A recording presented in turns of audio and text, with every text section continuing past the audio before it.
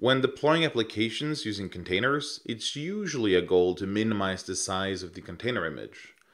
Achieving a small container size varies a lot between different languages and technologies.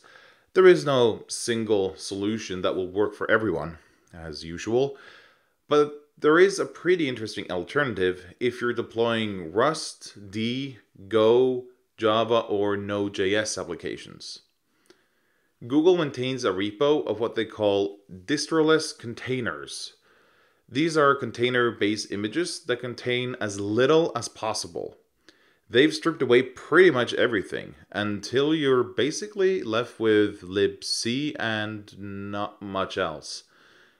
There isn't even a shell included. Another nice benefit of the Distroless images, apart from the size consideration, is the security.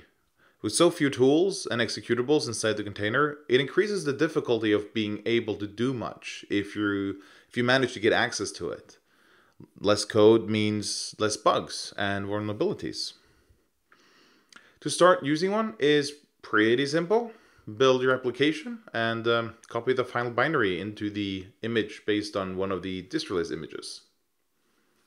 It's important to note that you have to use the vector form with brackets for the command when defining a cmd or entry point command in the Docker file. If you use the bare form, just like cmd/app for example, Docker will prepend the command with a shell, which won't work because there is no shell inside the Distroless container. But that's pretty much it. You can check out the repo on GitHub for more information. You'll find the link below and up there. And yeah, happy coding.